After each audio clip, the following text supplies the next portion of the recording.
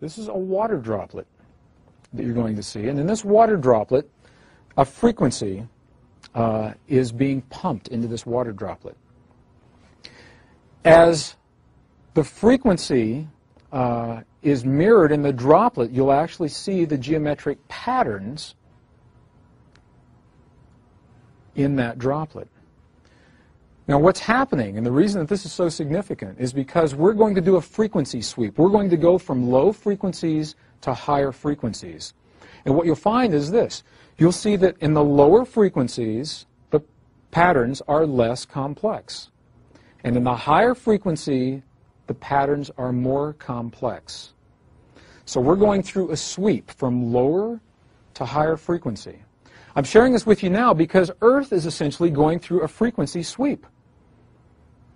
Our fundamental pulse, our base pulse that has hovered around 7.8 cycles per second, now is changing. And again, there's a lot of controversy about what the change is, and we're witnessing the change. As we go through our planetary shift of this pulse, patterns of energy must change to respond to that, just as patterns of energy in this water are changing to respond to this pulse.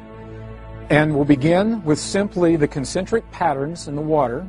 As the frequency begins, every once in a while we'll reach a key threshold resonance, such as that moment right there. And in that key threshold resonance, the entire pattern morphed into a more complex expression of itself, simply because the frequency changed. Now watch what happens. The frequency is still increasing. Now watch what happens. As we reach another key threshold resonance, this entire pattern will morph into a beautifully and more complex pattern of itself, again and again. And look at this pattern right here. Look what you're seeing right here. Look at the beautiful geometry. Here is a perfect cube. There's a perfect tetrahedron, a star tetrahedron. In 2 dimensions, we've got the octahedron. Very powerful images of sacred geometry held in place simply because we've achieved the vibratory pattern that allows that in this water droplet.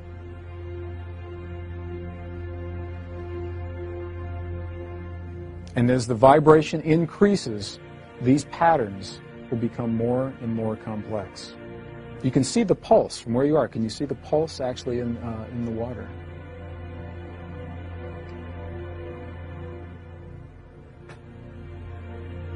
As we go into the last set of the frequencies, what you'll see is that the entire, and you'll watch along the outer perimeter, the entire pattern reaches its greatest level of complexity, and then it goes back, as the frequencies drop, it goes back to what it was, the concentric circles,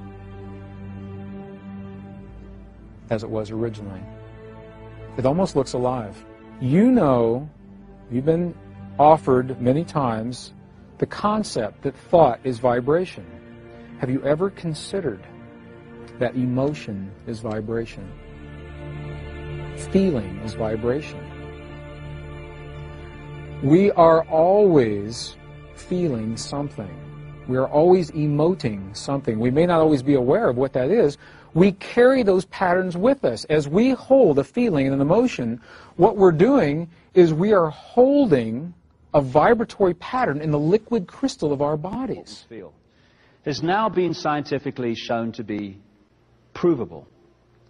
And what you're going to see now are what happens to particles of sand and other various particles when a sound resonates across a plate and resonates those particles in tune with the sound.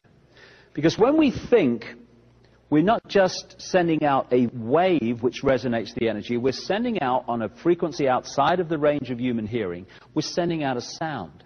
Everything is sound.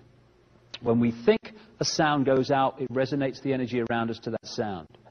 And what you're about to see are some pictures that show this happening when sound is introduced, and how sound takes random particles and turns it into astonishing form. And that's how this universe was created. In the beginning was the Word, the Word was sound. So what you're looking at here is merely particles formed into patterns by sound. They were all over the place to start with, just in random positions on the plate. As soon as the sound appears, they form into these patterns because everything is sound, and it is sound that turns matter and energy into form.